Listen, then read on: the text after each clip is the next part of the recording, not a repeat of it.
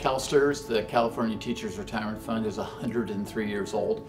We are long-term. And I often say we're long-term patient capital. So we've got an investment horizon of 30 years. Making a one-year return doesn't cut it. I have to keep up that pace like a marathon for actually 30 years and then on some more. So for us, we are long-term. We want to focus that way.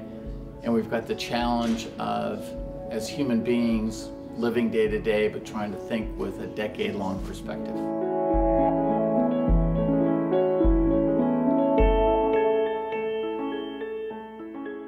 We're trying to focus long-term behavior in a couple of different ways. One, first upon ourselves, using longer-term measurement periods, not just trying to look at the 1 year or even a 6-month number, but actually looking at the 3, the 5, the 10-year average return, so measuring ourselves over longer periods.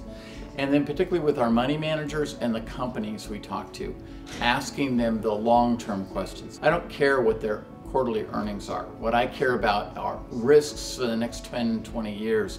Are they thinking about those and managing them? So we're trying to get people to think long-term by the language we use, by visually how we display information, but also communicating that constantly to our managers and to the companies we own. We're going to own you for a long time.